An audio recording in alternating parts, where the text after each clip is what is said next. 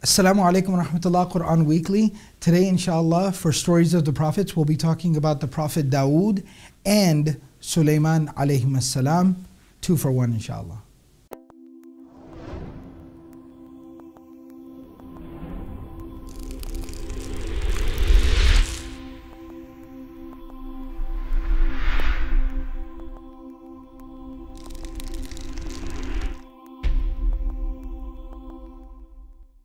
In the Quran, Allah subhanahu wa ta'ala tells us about many different prophets. And Allah subhanahu wa ta'ala tells us about some prophets where there is a father-son relationship, brother-brother relationship. So there are even some very interesting dynamics and relationships between some of the prophets that are taught to us in the Quran. One of these pairs of prophets that is spoken about in the Quran at multiple places is the Prophet Dawud, who is the father, and his son Sulaiman alayhim as-salam. David and Solomon. Dawud and Sulaiman alayhim as-salam. One of the very fascinating, for me personally, one of the very fascinating stories about this father-son duo that is mentioned in the Quran is in Surah number 21, Surah Al-Anbiya, ayahs 78 and 79. Allah subhanahu wa ta'ala says, وَدَاوُودَ وَسُلَيْمَانَ إِذْ يَحْكُمَانِ فِي الْحَرْثِ إِذْ نَفَشَتْ فِيهِ غَنَمُ الْقَوْمِ وَكُنَّا لِحُكْمِهِمْ شَاهِدِينَ. So here's the backdrop of the story. There are two individuals. One of them has a farm. The other one, he has like a herd, a flock of goats and sheep, livestock.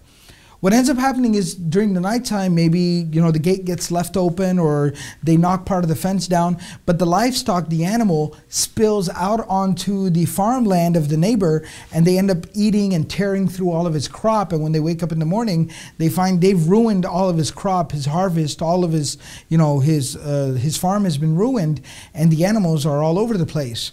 So they go to Dawud alayhi salam, who is the king, the father, prophet of Allah, to settle the matter. He hears their case out and he basically says, well, let's estimate the value of the animals versus the crops that were damaged. And what they end up finding out is that the animals are worth pretty close to, what the crop would have been worth if it hadn't been destroyed. So he basically says, gentleman B, who owns these animals, in retribution for your animals damaging the harvest, the crop of your neighbor, the farmer, he will basically be given your animals. You will transfer the ownership of the animals over. Case settled. Thank you very much. That's it. As they're leaving the courthouse, and the narration mentions that, obviously the farmer is at least grateful that a decision's been made, but he doesn't really know what to do with these animals. And then the shepherd who has to give all his animals up is very distraught. Like, this is everything I own. Sulaiman alayhi salam, a young man, the son, a prophet of Allah, is sitting at the back of the court, and he says, Father, if I may offer a suggestion. He says, absolutely, what do you have to offer? Sulaiman alayhi salam says, a farmer doesn't know anything about raising animals, shepherding animals.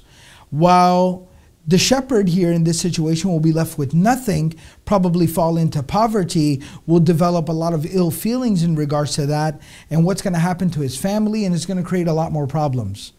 Here's my solution. The farmer will get the animals of the shepherd, while the shepherd will have the responsibility of restoring the farm. The farmer will get the animals of the shepherd, while the shepherd has to restore the farm. And this arrangement, it will last as long as the shepherd takes to fix and restore the farm. The sooner he restores it, the sooner the farmer gets his farm back in good condition, the sooner the shepherd gets his animals back.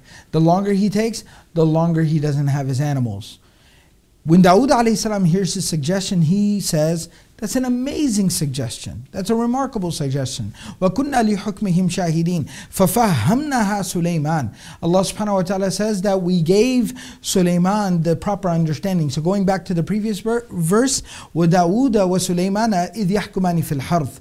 When Dawud and Sulaiman alayhi salam were making the decision in regards to the crop, the harvest that had been ruined, إِذْ نَفَشَتْ فِيهِ غَنَمُ الْقَوْمِ. When the livestock had gone in there and ran it over. وَكُنَّا لِحُكْمِهِمْ شَاهِدِينَ. And Allah said, we were witnessing this whole situation. فَفَهَمْنَهَا سُلَيْمَانَ. Allah says, we gave Sulaiman the proper understanding of this situation. وَكُلًّا آتَيْنَا حُكْمًا وَعِلْمًا. But both Dawud and Sulaiman were both given knowledge and wisdom.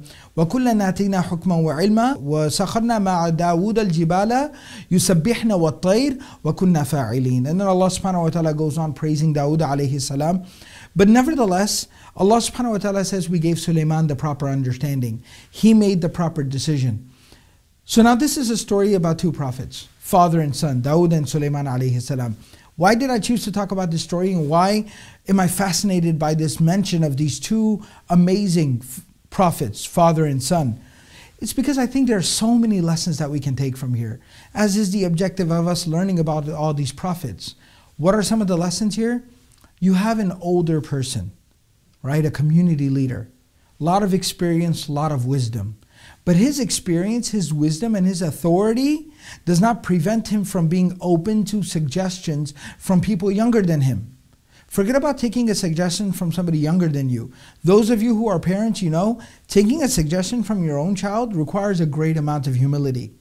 I can tell you, I'm a father, so if my daughter came and tried to correct me, I'd be like, I was changing your diapers, right? I have changed your diapers, like official rule. If you have ever changed somebody's diapers, they will never know anything that you don't know. This is like a very unfortunate human reaction. But Dawud alayhi salam, a great prophet of Allah, shows us that somebody older, wiser, knowledgeable, experienced, authoritative, should never close themselves off, should never deprive themselves of newer, fresher ideas from other people, younger people. A father who is a prophet of Allah is so open to the suggestion of his son. So that's the first lesson we learn here.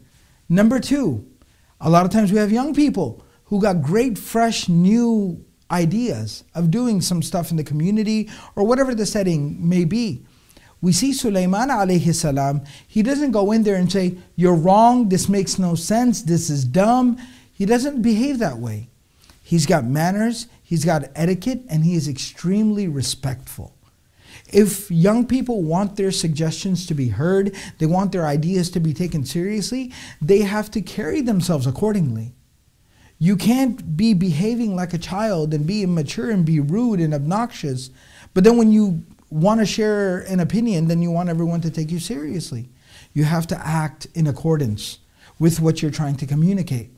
So it's just such a profound lesson about family relationships, the dynamics within the home between parents and children, and just in general across the board in communities, how the youth are meant to deal with the older generation, and vice versa, how the older generation should be embracing and accommodating the youth. So I just find a really beautiful example of this in this story, and I hope and pray everyone inshallah is benefiting from the Stories of the Prophet series.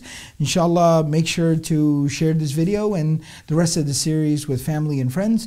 May Allah subhanahu wa ta'ala give us all the ability to practice everything that was said and heard. Jazakumullah khairan. Thank you very much for watching Quran Weekly. Wassalamu alaikum wa rahmatullahi wa barakatuhu.